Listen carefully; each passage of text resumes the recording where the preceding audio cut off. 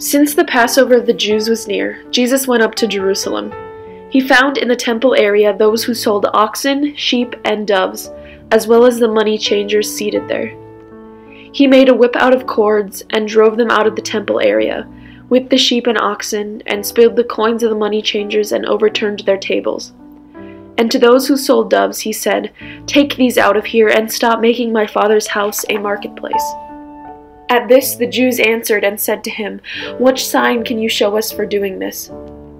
Jesus answered and said to them, "Destroy this temple, and in 3 days I will raise it up." The Jews said, "This temple has been under construction for 46 years, and you will raise it up in 3 days?" But he was speaking about the temple of his body. Therefore, when he was raised from the dead, his disciples remembered that he had said this, and they came to believe the scripture and the word Jesus had spoken. While he was in Jerusalem for the feast of the Passover, many began to believe in his name when they saw the signs he was doing.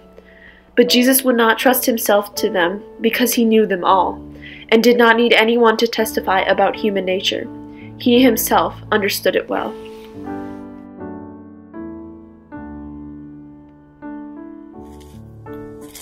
Good morning.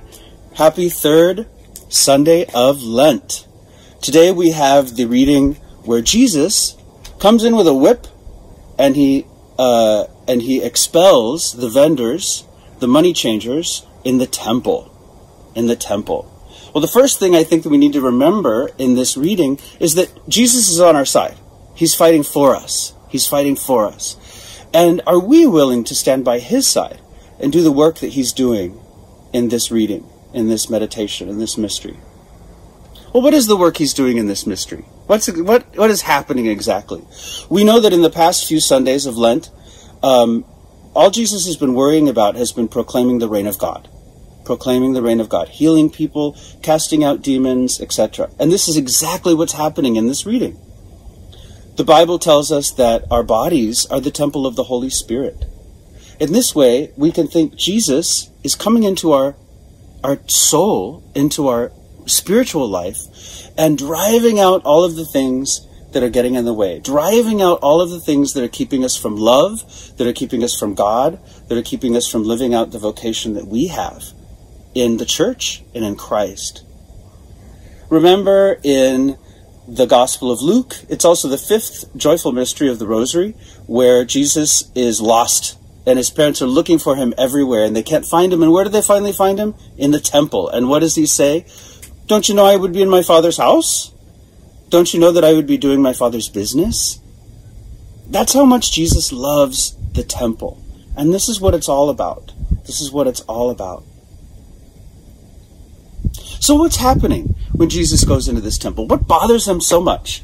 Why is he so upset? If you notice, all they're doing is they're selling stuff. They're selling things in the temple. And we know from history that they're selling things that might be used in the temple. Things for sacrifices, things for rituals, but they shouldn't really be in there. Now, this doesn't mean that we can't sell stuff at church. This doesn't mean that the Altar Society can't sell cakes after Mass or something like that. That's not what it means. What's happening is that there's a lot of commerce going on. And this is a symbol. This is a symbol of the world we live in. We live in a world of commerce. We live in a world of exchange. We're always selling something. We're always buying something. We're running up a tab. We think something's coming to us in our entitlement. We're expecting to exact a price. We exact a price on our neighbors. Everything's for sale. Everything's being exchanged. Everything is a haggle. That's not the world Jesus wants us to live in. That's not the world we live in as Christians. The one you haggle with is the devil.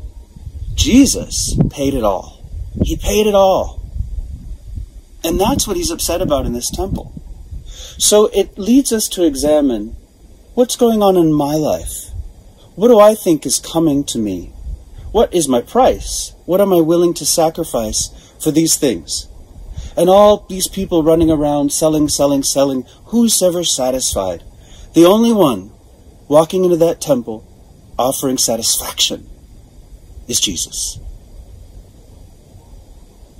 So, my dear brothers and sisters, on this third week of Lent, we ask ourselves, when Jesus shows up in my temple, Am I ready to stand by his side?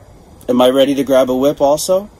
And in those things in my life that I'd like to get rid of, that are not making me happy at all, that are only occupying my mind, causing obsession, distracting me from the ones I love, am I ready to ask Jesus to come on in with his whip and drive that stuff out? I hope so. Thank you so much, and have a wonderful rest of your Lent.